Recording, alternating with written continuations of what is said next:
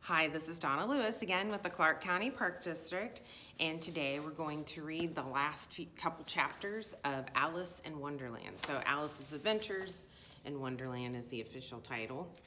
So today we're going to read the Mock Turtle's story. So we're meeting the Mock Turtle. So we ended last time with Alice meeting the Griffin. The Queen took her to the Griffin, and then she meets the Mock Turtle. The Mock Turtle's story. They had not gone far before they saw the Mock Turtle in the distance, sitting sad and lonely on a little ledge of rock. As they came nearer, Alice could hear him sighing as if his heart would break. "This here young lady," said the Griffin, "wants to know your history, she do. I'll tell it to her," said the Mock Turtle in a deep, hollow tone. They sat down and waited. "Once," said the Mock Turtle at last with a deep sigh, "I was a real turtle." These words were followed by heavy sobbing from the Mock Turtle. "When we were little," the Mock Turtle went on at last more calmly, though still sobbing a little now and then, "we went to school in the sea. The master was an old turtle. We used to call him Tortoise." "Why did you call him Tortoise if he wasn't one?" Alice asked. "We called him Tortoise because he taught us," said the Mock Turtle angrily. "Yes, we went to school in the sea, though you may not believe it. We had the best of educations, reeling and writing, ancient and modern mystery, and seaography, also drawing." So, I didn't notice before, but the Mock Turtle has a tear in his eye. So he's pretty sad. Looks like a very strange kind of turtle. So here, I think this is a picture that we'll learn about in the next section, but here's a picture of probably some of his friends from the sea.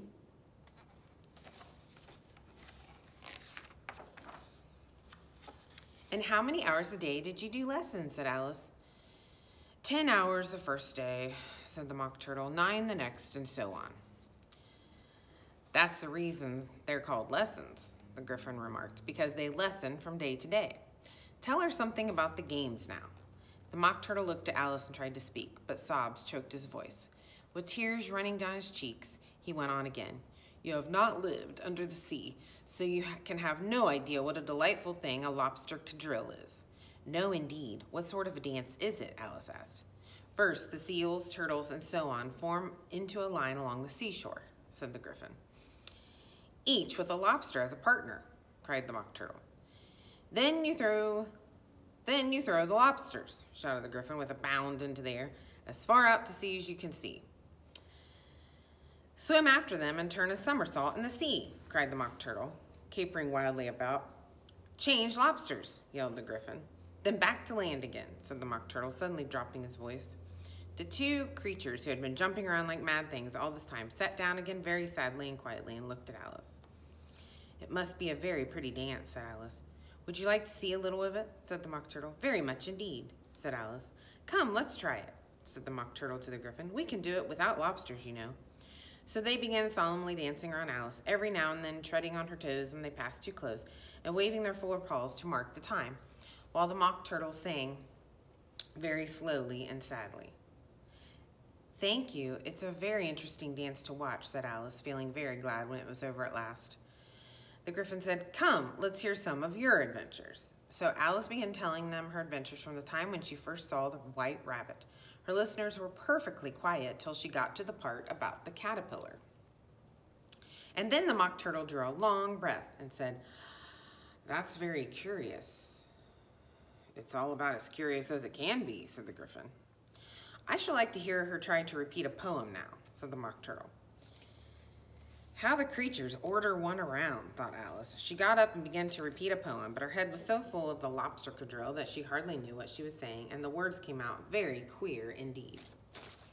So again, here's the dance they were talking about, the Mock Turtle and the Griffin.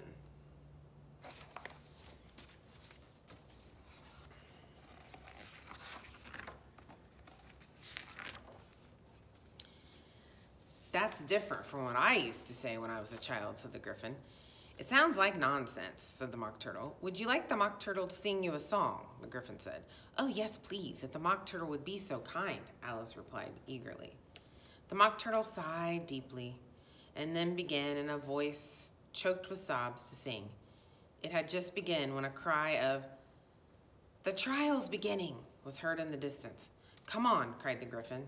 Taking Alice by the hand, it hurried off without waiting for the end of the song. What trial is it? Alice panted as she ran. But the Griffin only answered, come on, and ran faster. So now they're leaving the Mock Turtle, and there's Alice with the Griffin.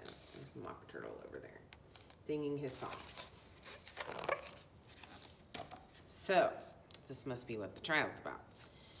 The next chapter is Who Stole the Tarts? And then we are soon done with our adventures in Wonderland. Alice's Adventures in Wonderland. So who stole the tarts? The King and Queen of Hearts were seated on their throne with a great crowd assembled around them.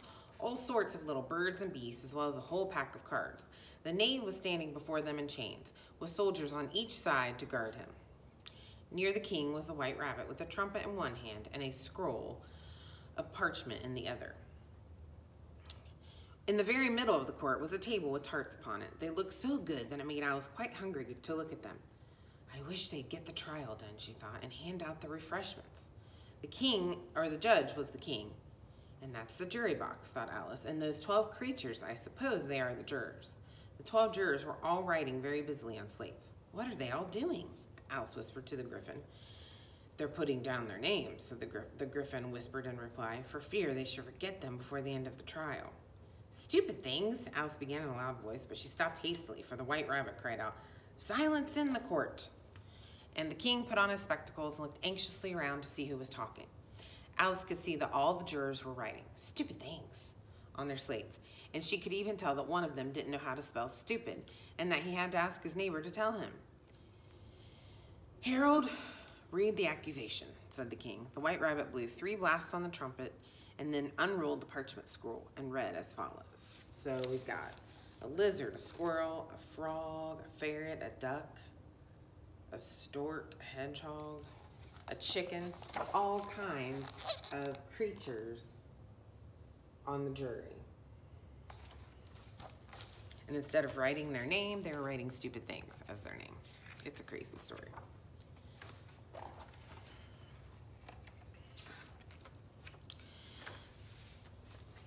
The Queen of Hearts. Well, let me make sure I'm in the right spot. So, the white rabbit blew 3 blasts on the trumpet and then unrolled the parchment scroll and read as follows. The Queen of Hearts, she made some tarts, all on a summer day. The knave of hearts, he stole those tarts and took them quite away. Consider your verdict, the king said to the jury. Not yet, the rabbit hastily interrupted. There's a great deal to come before that. The rabbit blew 3 blasts on the trumpet and called out, First witness. The first witness was the Hatter. He came in with a teacup in one hand and a piece of bread and butter in the other. I beg your pardon, your majesty, he began, for bringing these in, but I hadn't quite finished my tea when I was sent for. Take off your hat, the king said to the Hatter. It isn't mine, said the Hatter. Stolen, the king exclaimed, turning to the jury, who instantly made a memorandum of the fact. I keep them to sell, the Hatter added as an explanation. I have none of my own, I'm a Hatter. Here the queen put on her spectacles and began staring hard at the Hatter, who turned pale and fidgeted. Give your evidence, said the king, and don't be nervous, or I'll have you executed on the spot. This did not seem to encourage the witness at all. He kept shifting from one foot to the other, looking uneasily at the queen, and in his confusion he bit a large piece out of his teacup instead of the bread and butter. Just at this moment, Alice felt a very curious sensation, which puzzled her a good deal until she realized what it was. She was beginning to grow larger again. She thought at first she would get up and leave the court, but on second thought she decided to remain where she was as long as there was room for her. The queen was still staring at the Hatter, and she said to one of the officers of the court, Bring me the list of the singers in the last concert. At which point the wretched Hatter trembled so much that he shook off both of his shoes. Give your evidence, the king replied angrily, or I'll have you executed, whether you're nervous or not.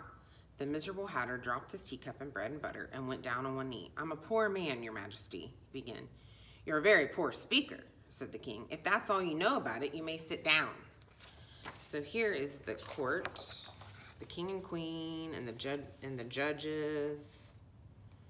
the knave who's on trial. He's in the chains. So if you can see all that. So that is the scene we're at. And here's the Hatter giving his testimony, which he didn't say very much. "I'd rather finish my tea," said the Hatter, with an anxious look at the Queen, who was reading the list of singers.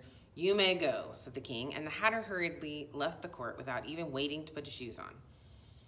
"And just take his head off outside," the Queen added to one of the officers, but the Hatter was out of sight before the officer could get to the door. "Call the next witness," said the King. The next witness was the Duchess's cook. She carried the pepper box in her hand, and the people near the door began sneezing all at once. "Give your evidence," said the King. "I won't," said the cook. The King looked anxiously at the White Rabbit, who said in a low voice, "Your Majesty must cross-examine this witness." "Well, if I must, I must," the King said with a melancholy air, and after folding his arms and frowning at the cook until his eyes were nearly out of sight, he said in a deep voice, "What are the tarts made of?" "Pepper mostly," said the cook.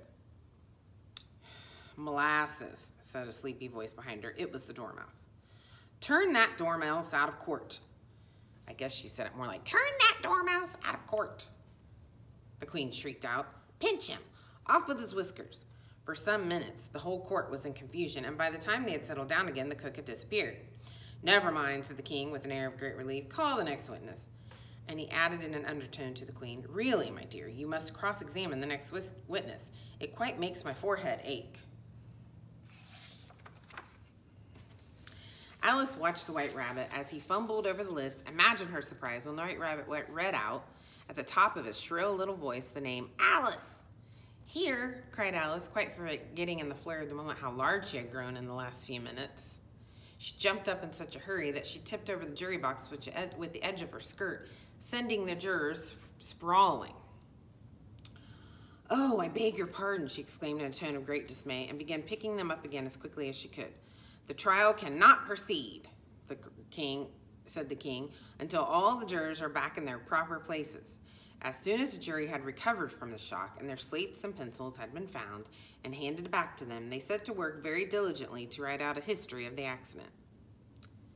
"What do you know about this business?" the King said to Alice. "Nothing," said Alice. "That's very important," said the King, turning to the jury. They were just beginning to write this down on their slates when the White Rabbit interrupted. "Unimportant, Your Majesty means, of course," he said in a very respectful tone. "Unimportant, of course I meant," the King said hastily, and after a few minutes, the King, who had been busily writing in his notebook, called out, "Silence!" and read out from his book, "Rule 42, all persons more than a mile high to leave the court." Everybody looked at Alice. "I'm not a mile high," said Alice. "You are," said the King. "Nearly 2 miles high," added the Queen. "Well, I won't go," said Alice. The King turned pale and shut his notebook hastily. "Consider your verdict," he said to the jury in a low, trembling voice. So here is Alice when she stands up and knocks everything and everybody over because she's much larger.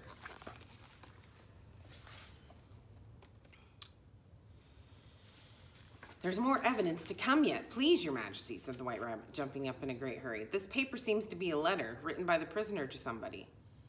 "That proves his guilt, of course," said the Queen. "So off with—" "It doesn't prove anything of the sort," said Alice. Why you don't even know what it's about."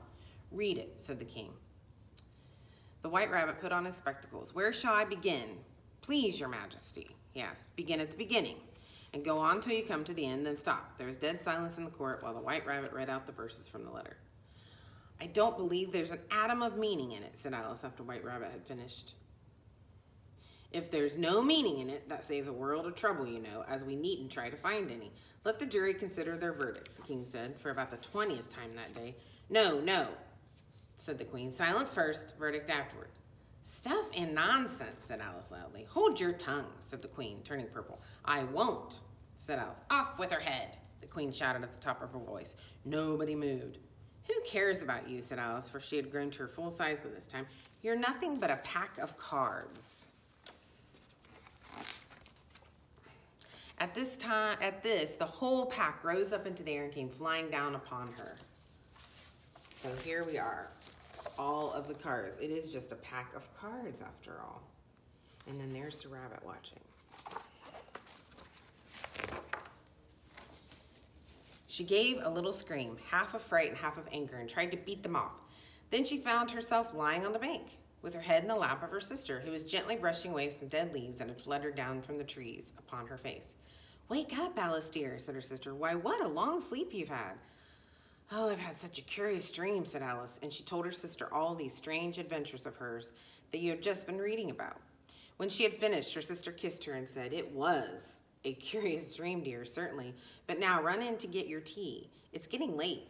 So Alice got up and ran off, thinking what a wonderful dream it had been.